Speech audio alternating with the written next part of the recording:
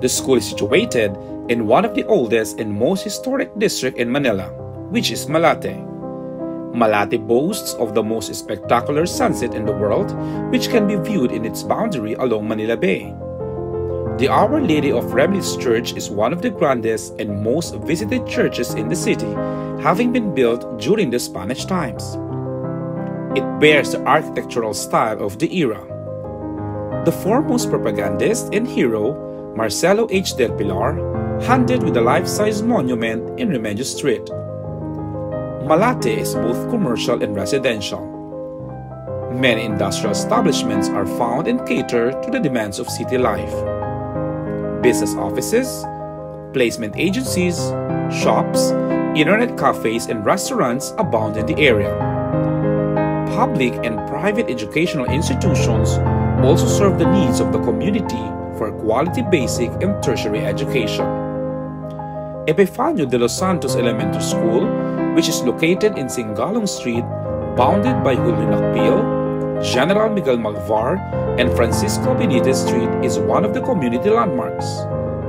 Its pupils come from Malate and the neighboring settlements of Paco and San Andres.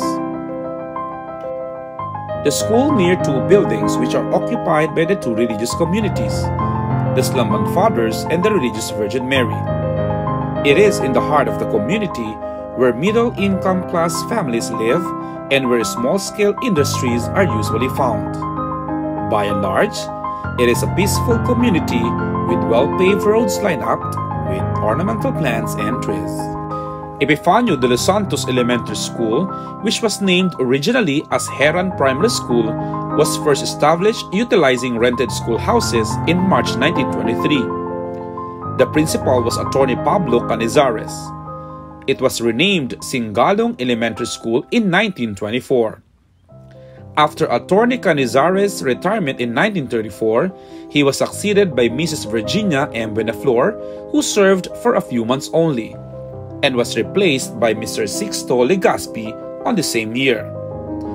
Mrs. Felicidad D. Martin came next in 1935. During Mrs. Efigenia B. Huichanco's administration, Singalong Elementary School was renamed Juan Luna Elementary School through a Manila Resolution in 1937. Unfortunately, the name was given to San Sebastian Elementary School situated at Catalunya Street, Sampaloc, Manila. Thus, in 1938, Singalong Elementary School was changed to Epifanio de los Santos Elementary School in honor of Epifanio de los Santos, the great scholar, writer, and historian. Due to the influx of enrollment in different grade levels, 3 additional schoolhouses were rented. These were located at Vito Cruz Street, San Marcelino Street, and Singalong Street. At the outbreak of World War II, during the Japanese occupation, the school was closed. Its buildings were occupied by the Japanese Imperial Army, after which were totally burned after they left. It was reopened in 1946 at San Andres Subdivision, renting schoolhouses again. The principal then was Mr. Simeon Agustin, with total population of 18 teachers. Through the Philippines Rehabilitation Act of 1946, Epifanio de los Santos Elementary School real edifice was built. The school had a big library and museum. Since then, through the efforts of the different principals assigned one after the other, it was consistently improving. In 1959, an annex building was added to accommodate additional classes. This is the Uson Annex located at San Marcelino Street. Later in 1968, Uson Annex became independent and named Gabriela Silang Primary School. This separation did not affect the enrollment at Epifanio de los Santos Elementary School. Instead, additional prefabricated Marcos-type school buildings were built along Julio Nakpil Street to accommodate the Grade 1 and Grade 2 classes.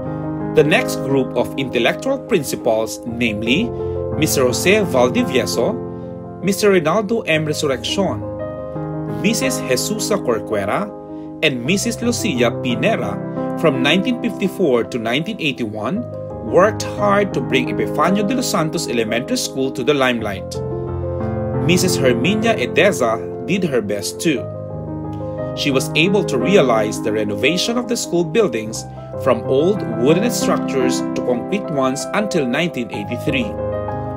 The school building constructed during her term of office was the Havana type, which was inaugurated last November 11, 1983.